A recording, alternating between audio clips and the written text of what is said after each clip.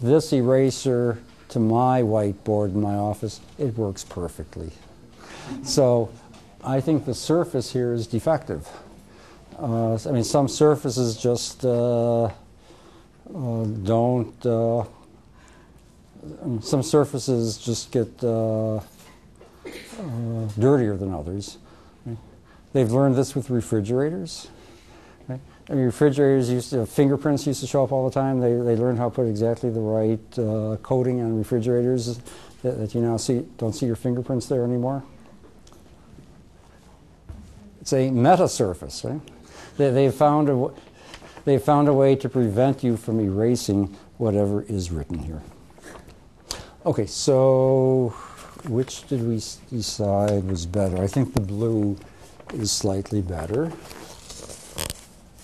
So let's call this phase conjugation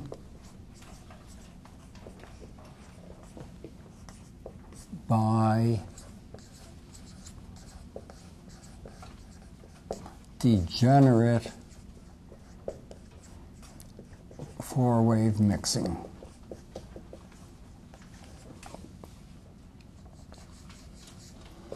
Here, degenerate means all frequencies equal.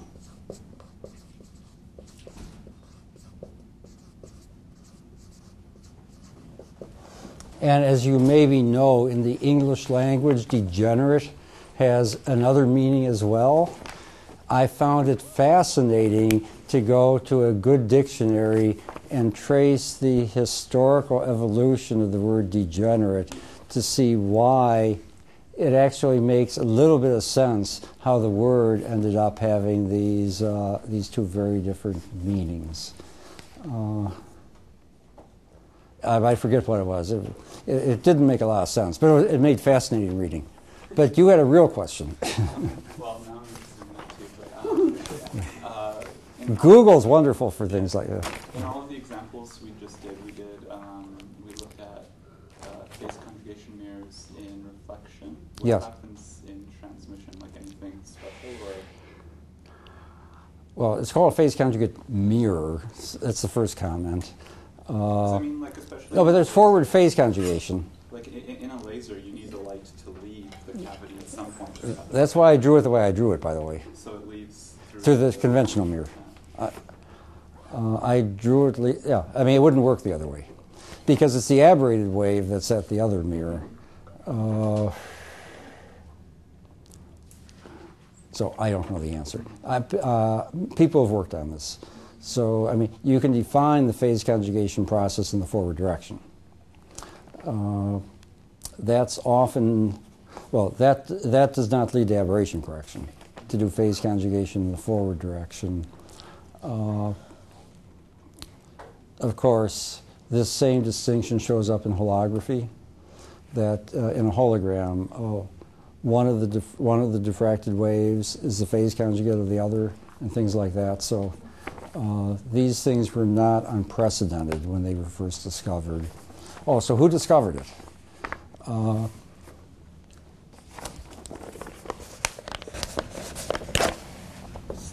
Hellworth.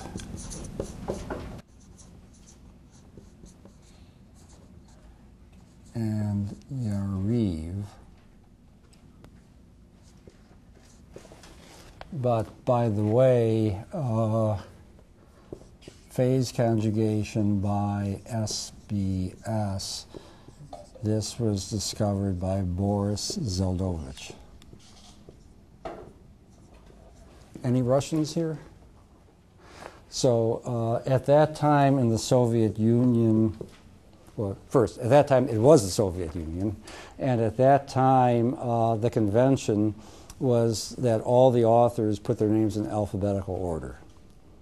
Let's just say the Cyrillic alphabet is very different from the Latin alphabet, because the letter we call Z is at the very front of the alphabet. So Zeldovich got his name first on this paper, and he is credited then with discovering SBS phase conjugation. He tells me that he was not the one in the laboratory who first made the discovery, but on the other hand, Boris was the one who figured out how it worked. I mean, so he came up with the conceptual understanding of why SPS leads to phase conjugation. Okay, so you'll be happy to know that he anglicized his name.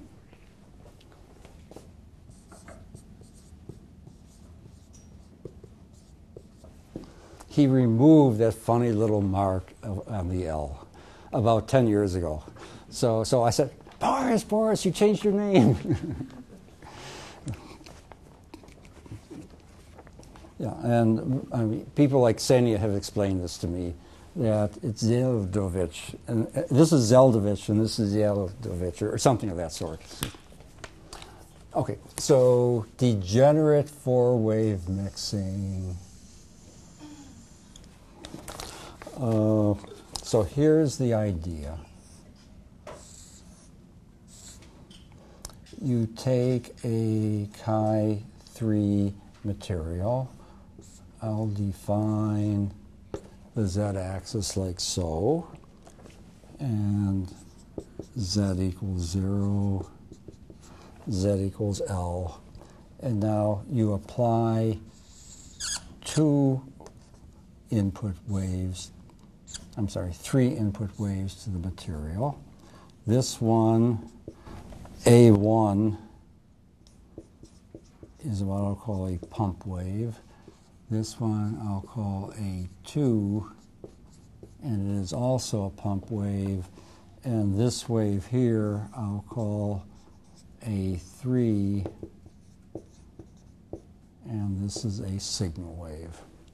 So by means of a four-wave mixing process, this and this and this interact with one another to form an output wave that I'll call A4,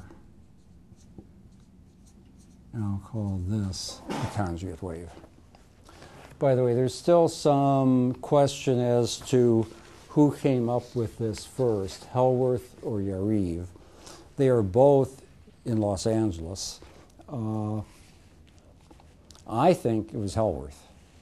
Well, I mean, I know that his paper came out first. And the conceptual description of Hellworth was very different from that of Yariv.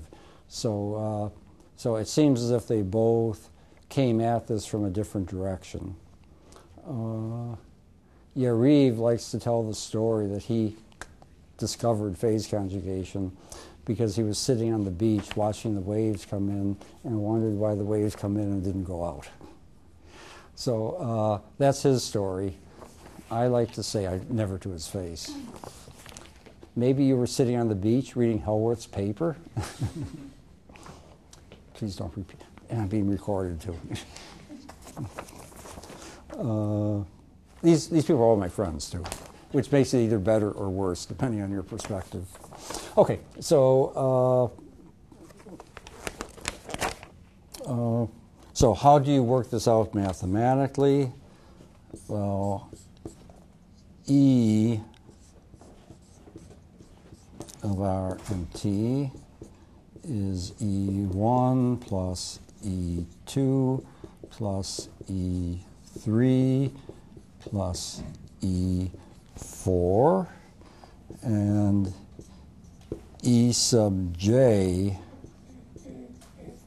of R and T is equal to A sub j of R, e to the I k sub j dot R minus omega t.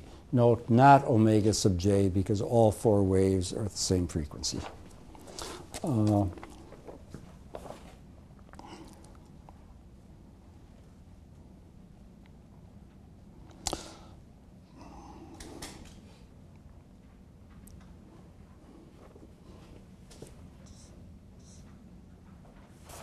I guess we really...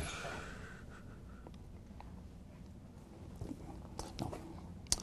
So we now ask, what is the nonlinear polarization? And this will be 6 epsilon 0 times chi 3 E1, E2, E3 star. No. Well, and by chi 3, I mean chi 3 of omega equals omega plus omega minus omega.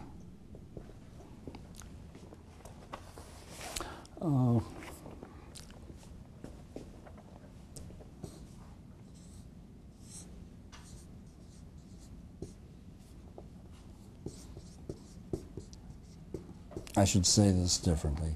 This is one contribution to P nonlinear.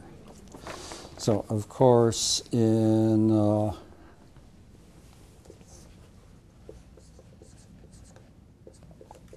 let's recall that P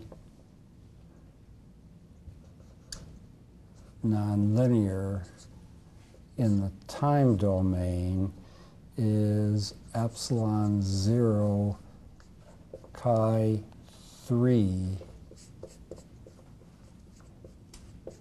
e of r and t cubed. Now, probably,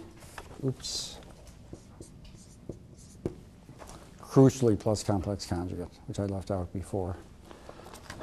Now, if you really want to, you have my permission to take this, expand it in terms of this, raise it to the third power, and see what you get. Better is to believe me that one of the contributions to P nonlinear is the one given here. And since chi 3 is omega plus omega minus omega, you know that one of them needs a complex conjugate and the other two cannot have a complex conjugate. So this is the one that I want to isolate our attention upon. Why? You can almost see it already. You can see where this is heading. I want to form the phase conjugate of the signal wave. So I want to take the part of the nonlinear response in which E3 is complex conjugated. Okay, we could all go home now. That's the point. And now we have to work through the grubby details, but that's the point. Okay, so this is one contribution to P nonlinear, and I'll write it differently. Or P nonlinear is 6 epsilon 0 chi 3 A1 A2 A3 star e to the I K1 plus K2 minus K3 dot R. And now, well, I drew the picture this way, but now let's assume that A1 and A2 are counterpropagating.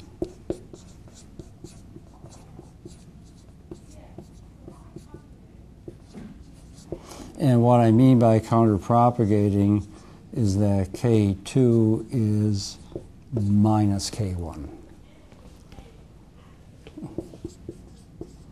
And then, of course, if K2 is minus K1, they cancel, and that this term here becomes just e to the minus I K3 dot R. So the nonlinear polarization is propagating in exactly the same direction that you wanted the conjugate to come out as. Right? In order for this to be a phase conjugate mirror, you want A4 to come out in the opposite direction as A3, and you want it to have the proper wavefront structure. So by choosing these to be counterpropagating, this fulfills all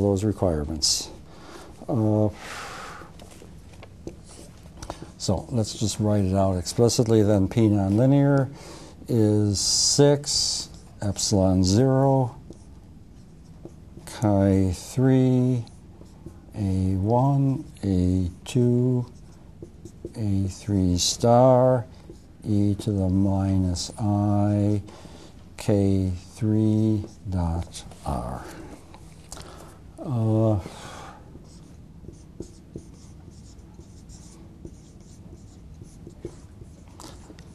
Another way to say this is that this is phase matched to the A4 wave.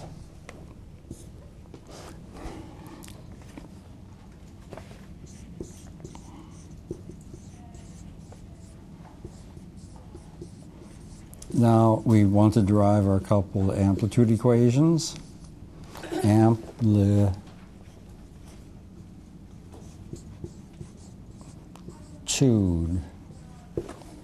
equations. And let's make another assumption. Assume that A1 and A2 are strong in the sense that they are undepleted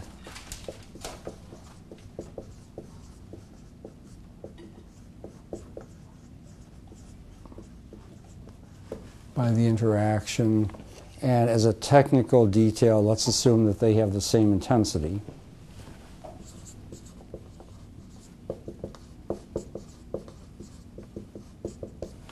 This is so that cross-phase modulation doesn't wreck the phase relationship between the two of them. By the way, in the unlikely event that you want to know the details, you can turn to the book. Because first I don't make that approximation and things go haywire, and then I say, well, but look, if the intensity of A1 and A2 is the same, then that does not break the phase matching condition. So under these conditions, we can derive coupled amplitude equations. We find that dA4dz is minus I times 3 omega over nc chi 3 A1 A2 A3 star.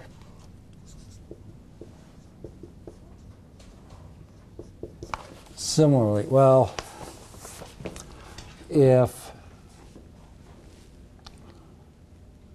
A1, A2, and A3 can generate some A4, then for self-consistency, we have to allow A1, A2, and A4 to modify A3.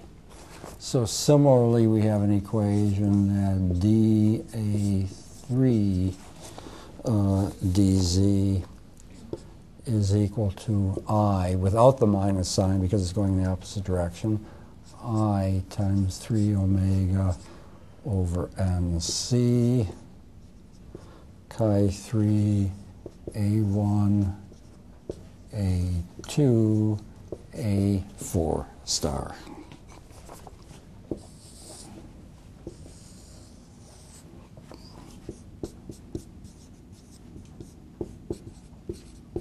These are fairly easy to solve in many different limits.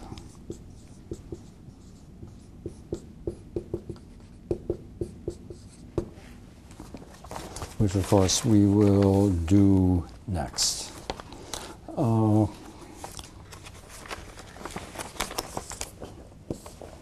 Let's assume initial conditions.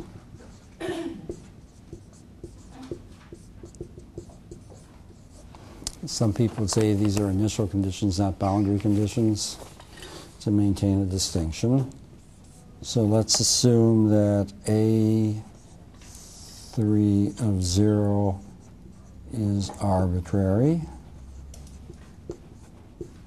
but not equal to 0 and that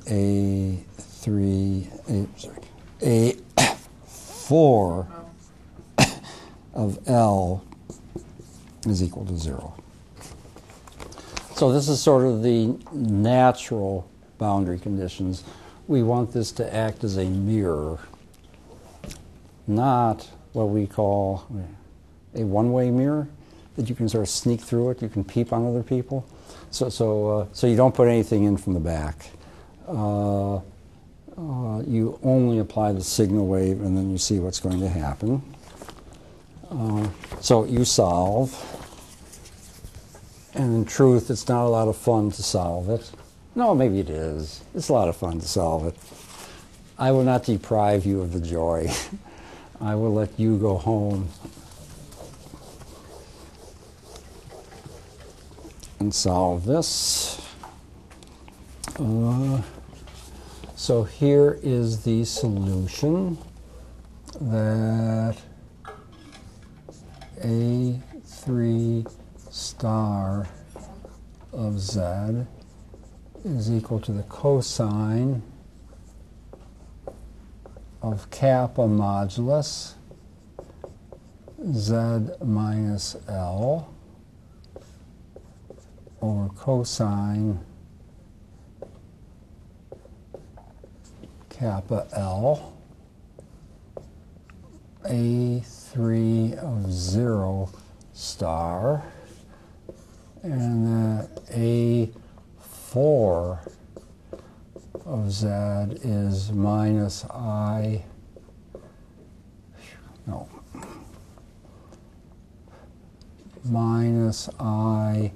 kappa. Okay, this is the phase, but I like to write it this way. I mean, you stare at that, and there's no question in your mind that this is some overall phase. There are other ways of doing argument and whatever. Then I have to remember what argument means. Sine of kappa Z minus L over cosine of kappa L times A3 star of 0. Okay, so these are the solutions. And here kappa is equal to 3 over NC chi 3 A1 times A2. Now,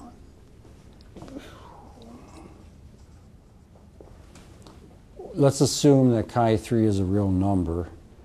If chi 3 was complex, that almost certainly the material would be absorbing, partly absorbing, and then we would need to add absorption terms here. So just writing it in this way, we've made the implicit assumption that it's a non-absorbing material.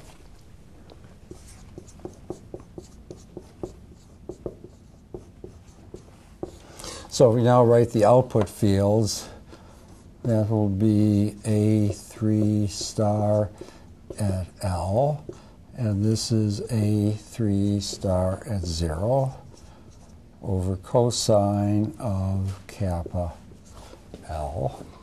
Well, cosine is either 1 or smaller than 1.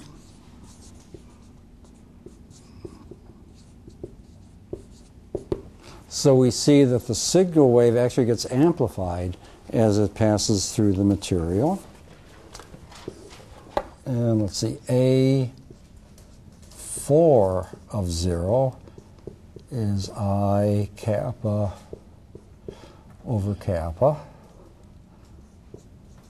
times the tangent of kappa L times A3 star of 0. So it is generated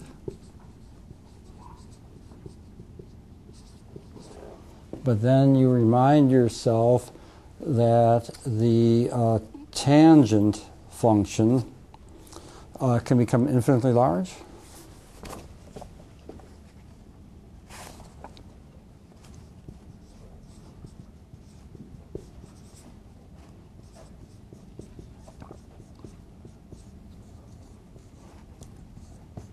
So infinite output is predicted for kappa L equals pi over 2.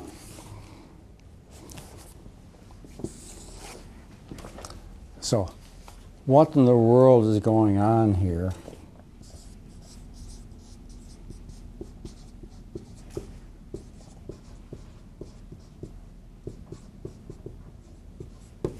We can ask for an energy level description. So there are two dominant terms. One term is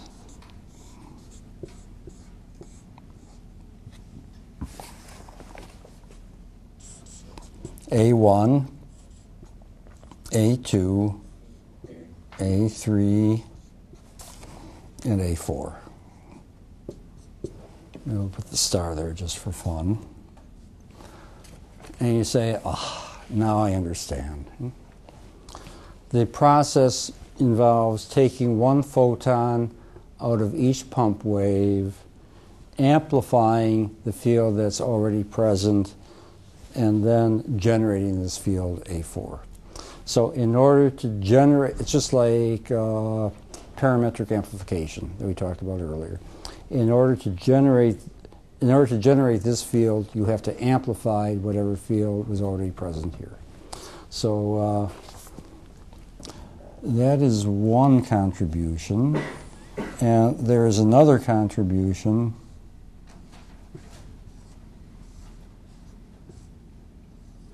which we can write like this: A1, A3 star, A2, and A4. So we can call this the two-photon contribution. And we can call this the one-photon contribution. And what these terms mean, it's the same thought we did earlier in the semester. Let's draw our dotted lines. If there's a real level of the atom here, you would expect this contribution to become very important. Similarly, I drew this wrong. A1, A2, A3 star.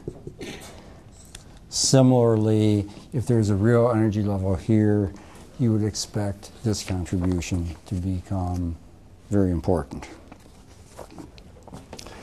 Okay, so we have looked at this now from a formal point of view. We solved the wave equation with a nonlinear polarization. But now let's go back to, now that we've done the mathematics, let's go back and take a look at our starting equations. See, even with water, it won't come off.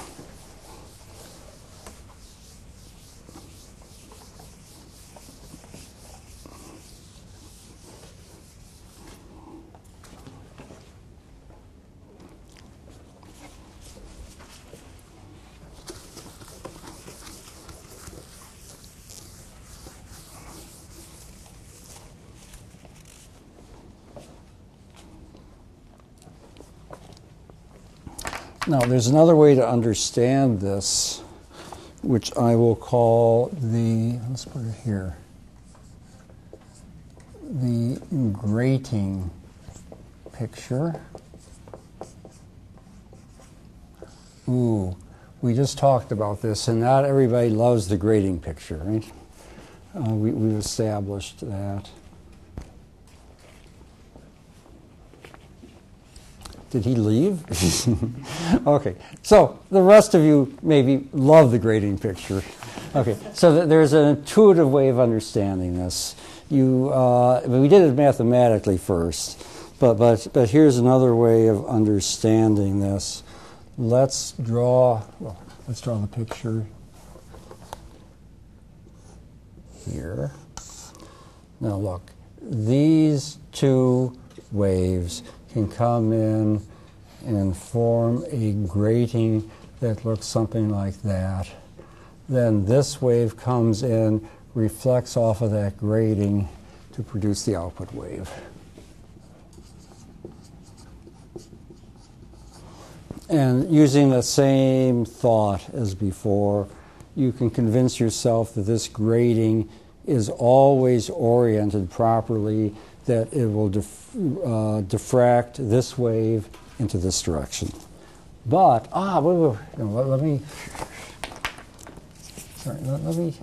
let me improve on my picture a little bit.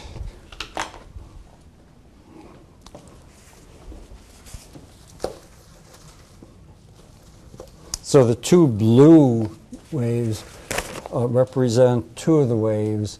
Then the other pump wave comes in from this direction, diffracts off, and leads to the output wave. But there is another contribution. And the other contribution is that the signal wave and the backward going pump wave interfere to form a very fine pitched grating.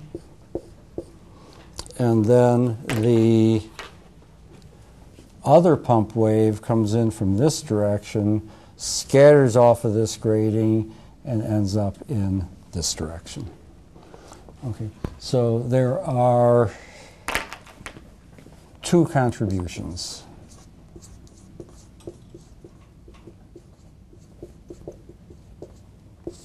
And now you go through the equations in the book and look at this very carefully, and you will find that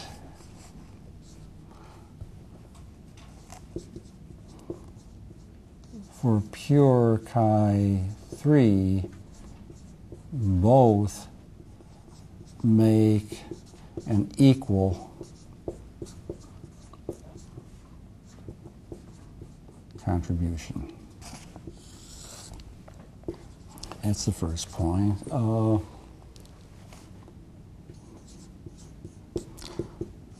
But if the gratings can become washed out,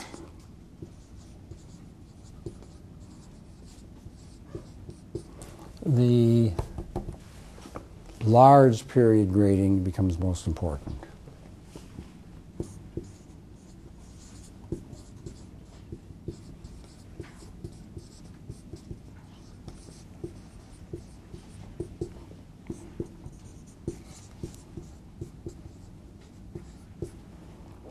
But now, how could the grating get washed out? Well, for example, Doppler motion.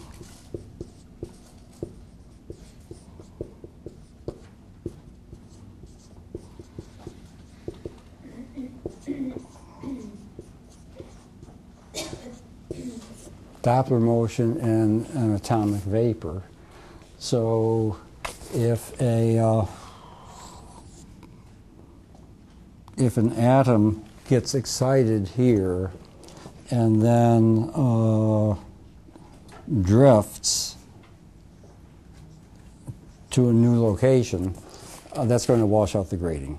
So the atoms are going to be strongly excited at the maximum intensity point, but then if they diffuse to a region of lower intensity, that tends to wash out the grating and makes this grating much less important than this grating here.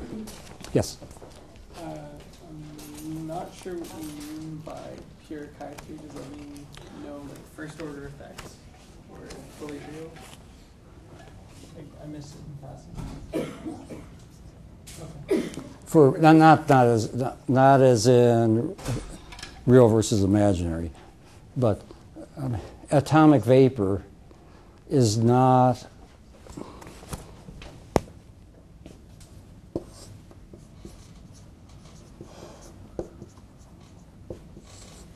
purely local, let's say. Now, so there's enormous room for debate here. Some people would say that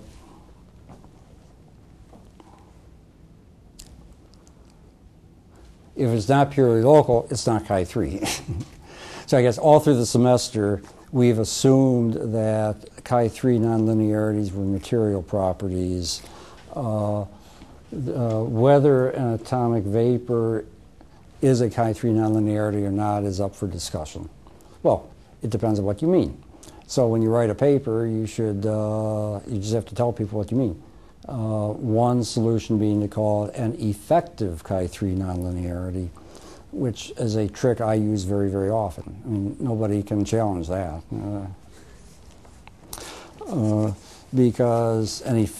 Because the definition of effective Chi3 is even more nebulous than the definition of a Chi3 nonlinearity.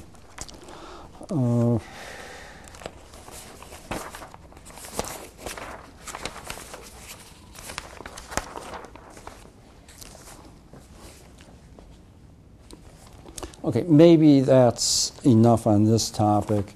If you look at the book, there's a section on the polarization properties of phase conjugation.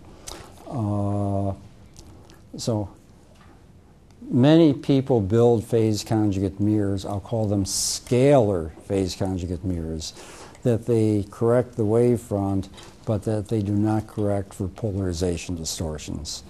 So you know that a metal mirror turns right-hand circular light into left-hand circular light upon reflection. An ideal phase conjugate mirror will take right-hand circular and it remains right-hand circular upon reflection. And is there an easy way to describe this?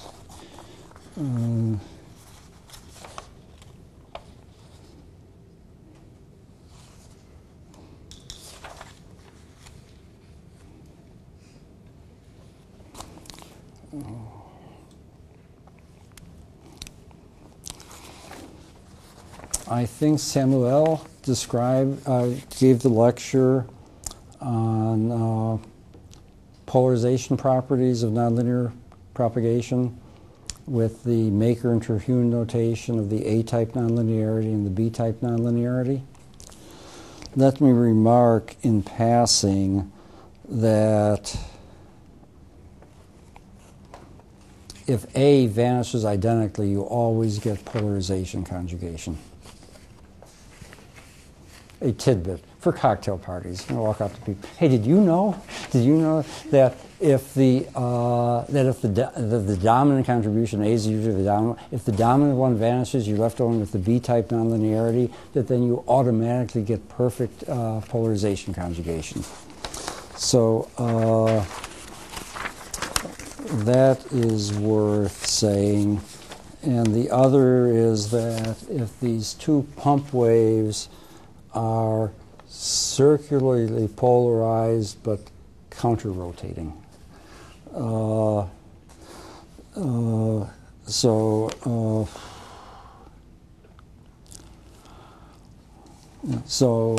one is right-hand circular, the other is left-hand circular. Then this also leads to perfect polarization conjugation. And I think that there is a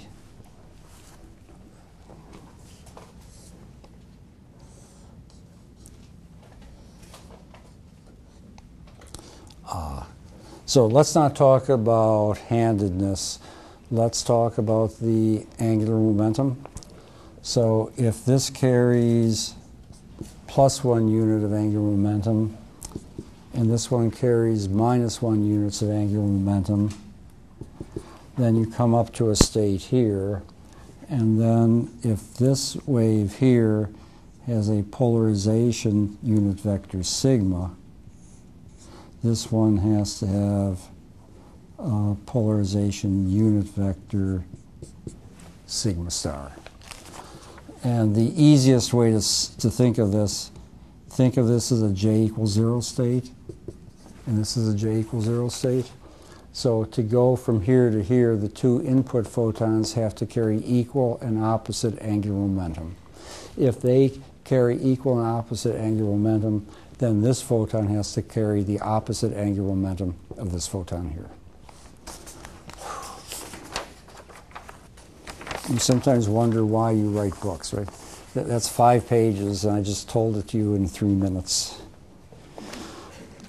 Okay, next topic.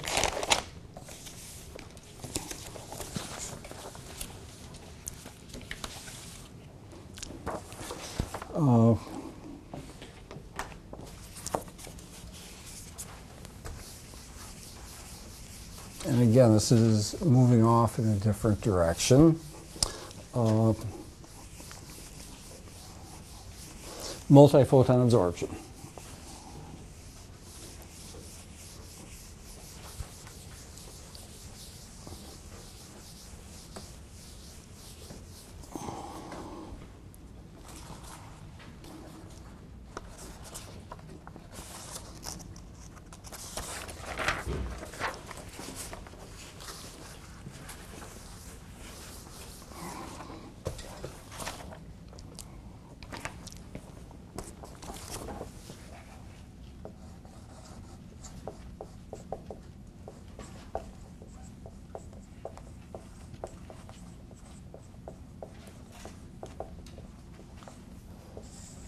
Let me start off just by defining what I mean by multi-photon absorption.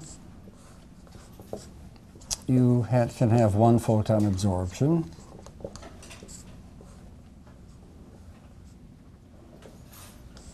You can have two photon absorption.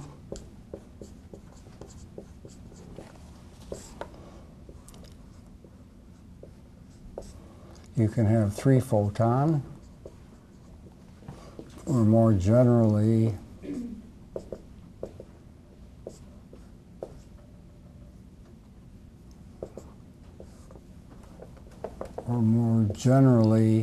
you can have n photon absorption.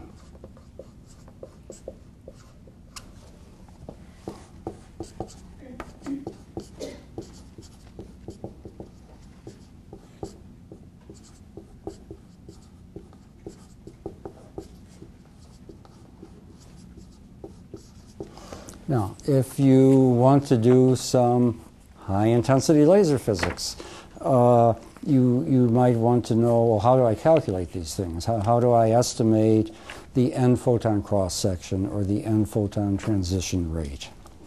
Well,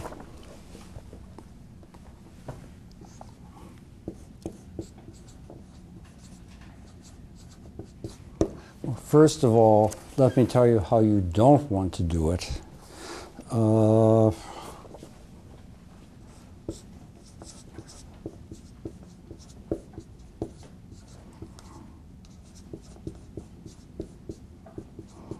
Two photon absorption is described by the imaginary part of chi3 of omega equals omega plus omega minus omega.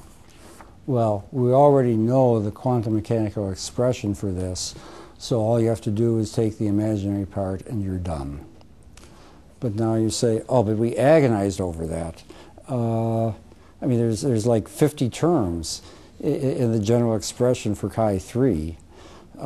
So maybe this is not the best way to describe two-photon absorption. And then what about n-photon absorption? The last thing in the world you want to do is to calculate the most general form of chi-n and take its imaginary part.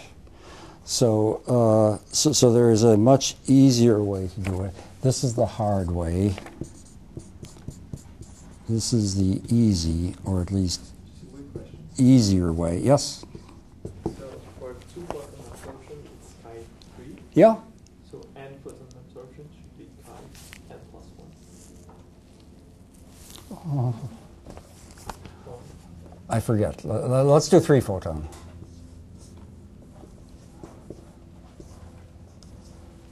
omega, oh, I think so, yeah, equals omega plus omega plus omega minus omega minus omega, so it's chi 5. Okay. Now, what is that? 2n plus 1? If this is... Yeah, yes. I just can't write as fast as you can talk.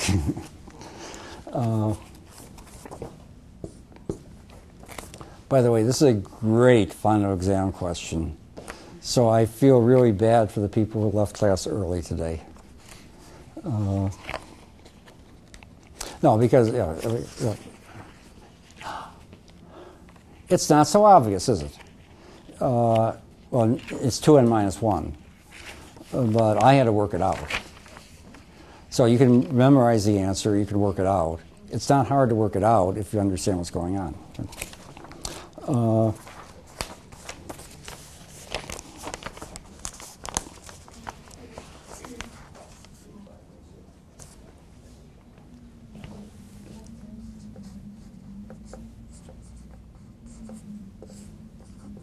So why do people even care about multi-photon absorption?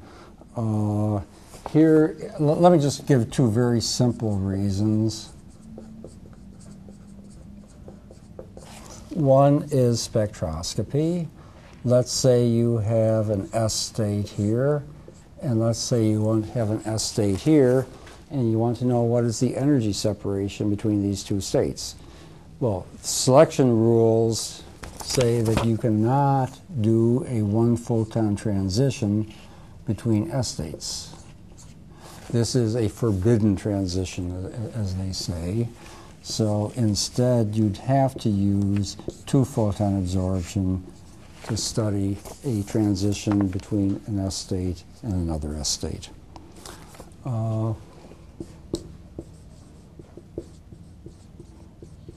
Another one is microscopy. I think there's a picture of this in the book, courtesy of Watt Webb. So let's say you take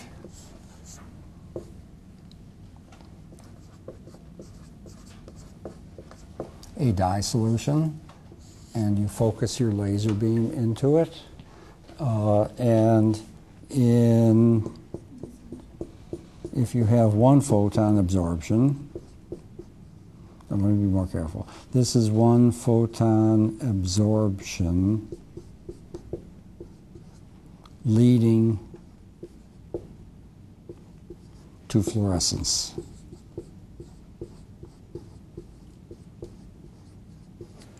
So this might be something like this to this, and then a rapid decay to this, and then fluorescence.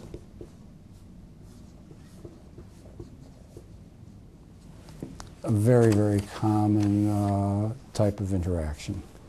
So two-photon absorption, rapid relaxation to this level, followed by fluorescence to this level here. So if you do this with two-photon absorption, and you look at the fluorescence,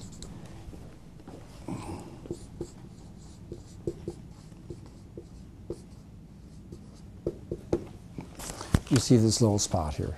So people who do two-photon you can look inside of materials. You can look inside of materials, and your signal comes from a very small region, not from a very large region. So you can isolate longitudinally much better if you use two-photon absorption. Okay, so that is the motivation. Oh, I said there's an easier way.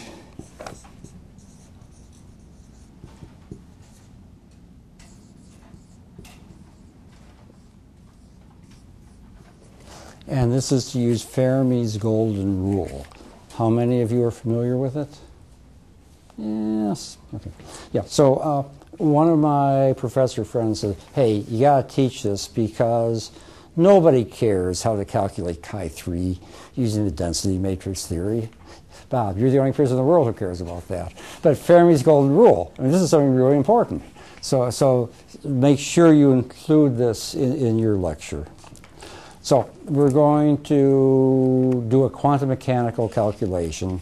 And what you're supposed to take away from this is that even though it's late in the day, you're tired, this is still much easier than the calculations we had done earlier this semester.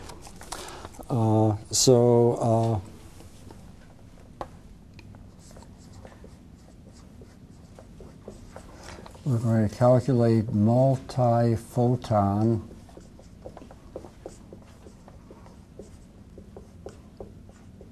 transition rates.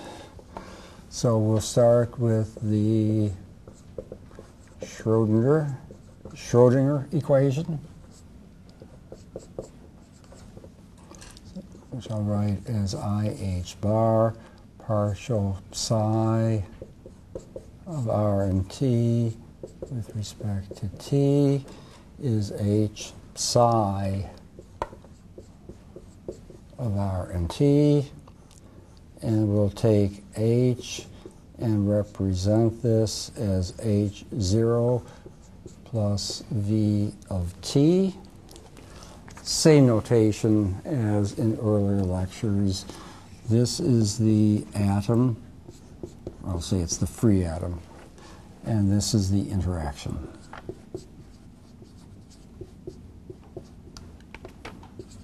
Of the atom with the laser beam. And we will take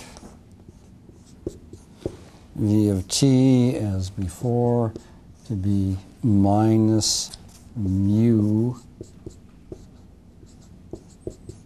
times E of T, where mu is minus E times R, because in concept R is an operator.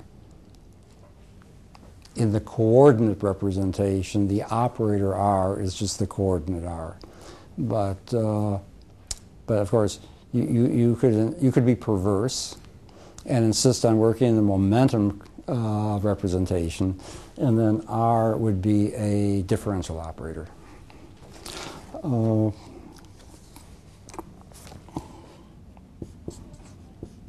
We'll take the applied field to be E of T is equal to e to the minus I omega T plus complex conjugate.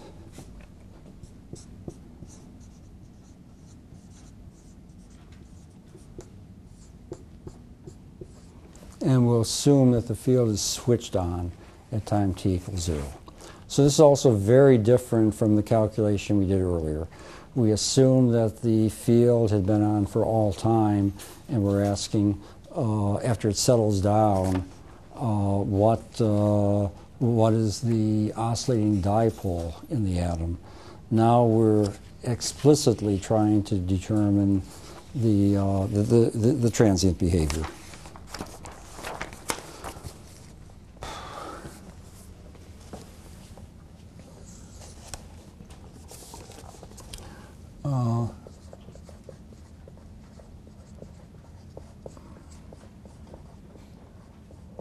So we'll represent the wave function psi n. If this sounds familiar, it's supposed to sound familiar, although in about 10 equations we move off into a different direction from before. Un of r e to the minus I omega nt, where omega n is En over h bar.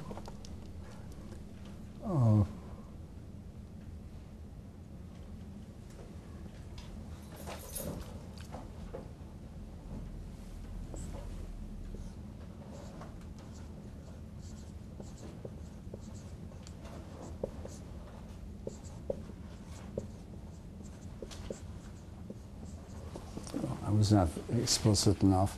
Let's assume that we can represent this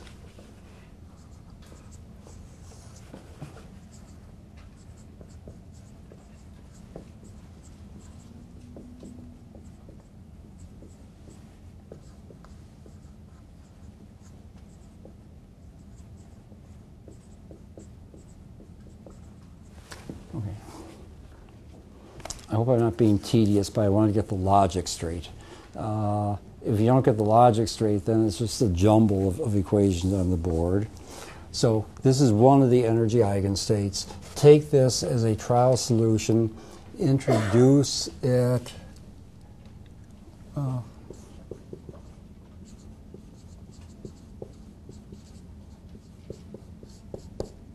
in the absence of the laser, or in the absence of V of t, let's see.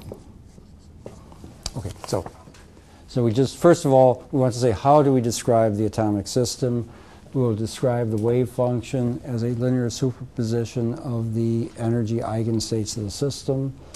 These energy eigenstates, of course, have to obey the Schrodinger equation. Take this as a trial solution, introduce it into the Schrodinger equation, and we find that they have to satisfy the equation H naught on UN of R is equal to En UN of R.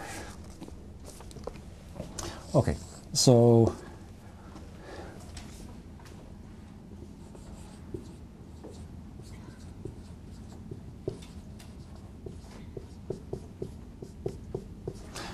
so now let's assume that the laser field is turned on.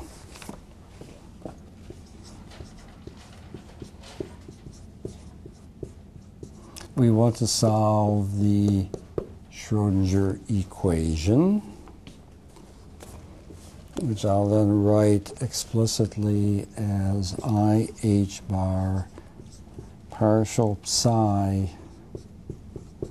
of R and T with respect to T is equal to H naught plus V of T times psi of R and T.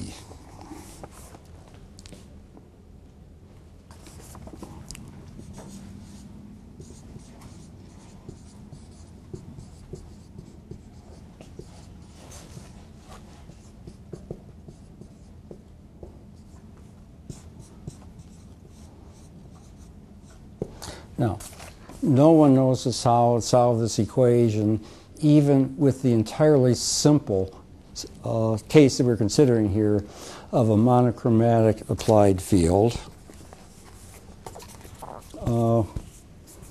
So we're going to have to make a perturbation calculation.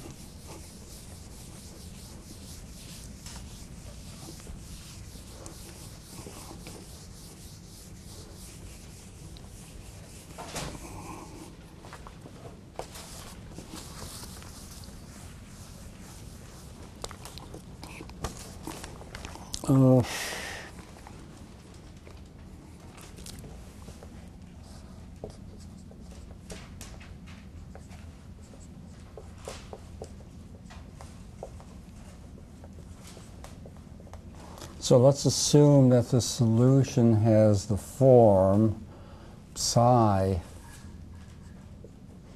of R and T is the sum over L of AL of T UL of R e to the minus I omega LT.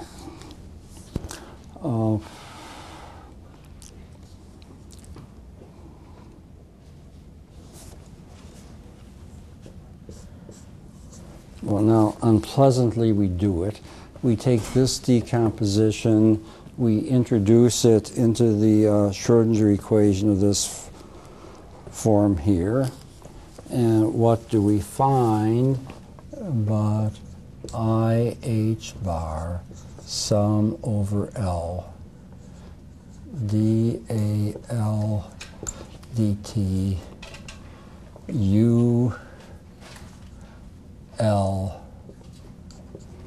of R e to the minus I omega LT plus IH bar minus I omega L A L of T U L of R e to the minus I omega LT is equal, and now the right-hand side of the equation, sum over L, A L of T, E L U L of R, e to the minus I omega LT. So here we made use of the fact that each one of these eigensolutions, each term is an eigensolution for the unperturbed Hamiltonian, and that's how we got this term here. Let me finish the equation, then we'll talk. And then the last term is sum over L, A L of T, V U L of R, e to the minus I omega LT. Question? Yeah, the second term on the left-hand side should also contain some. Oh, probably, yeah. Yes, yes. Thank you.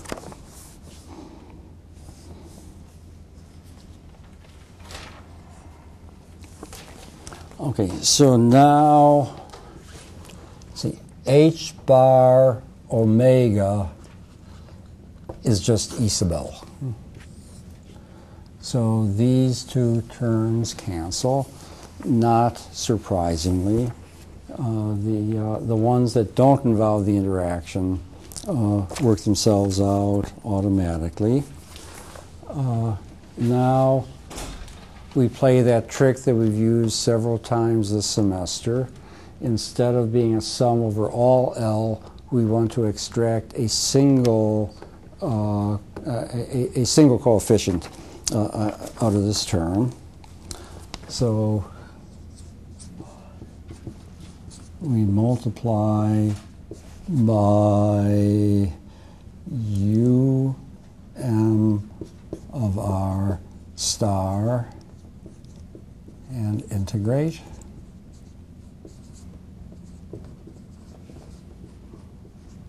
Over all R.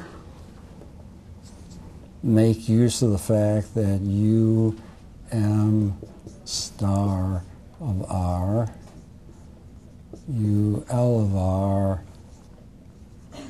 D3R is delta ML.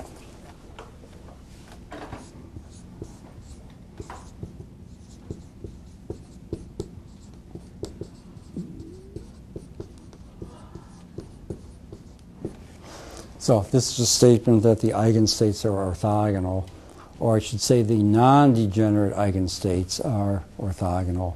Again, motivating everyone to go home and look up the etymology of the word degenerate.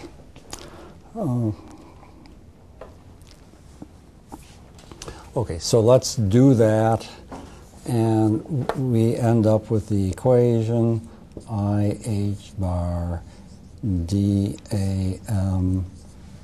dt is equal to the sum over L A L of T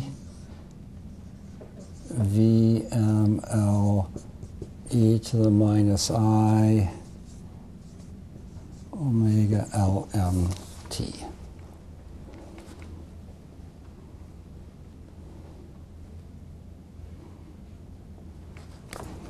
Well, I guess I defined omega Lm is omega L minus omega M. Oh, but more importantly, we've defined VML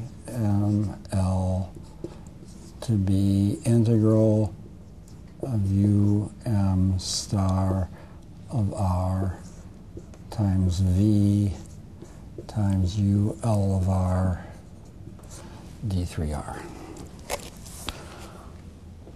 Okay, so this is the equation that we have to solve. If we solve this, we know. Boy, is it easy to lose the forest for the trees, right? What are we trying to calculate here? Okay, so if this is the ground state and this is the excited state, let's just do single photon absorption. We know that at time t equals 0, AG of t equals 0 is equal to 1, and AE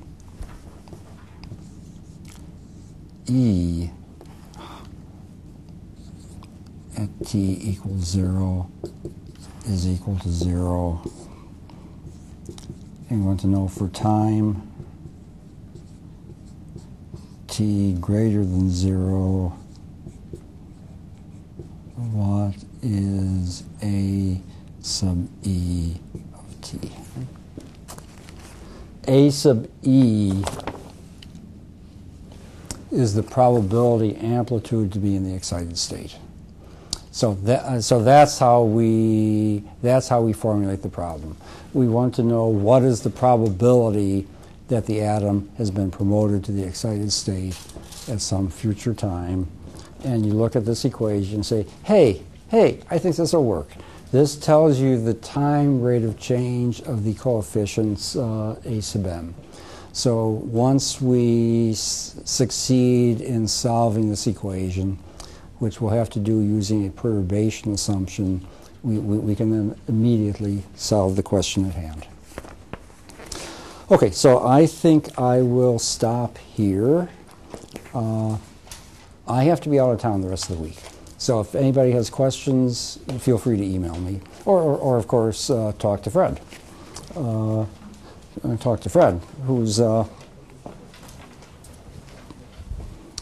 Whose job it is to answer your questions. Yes?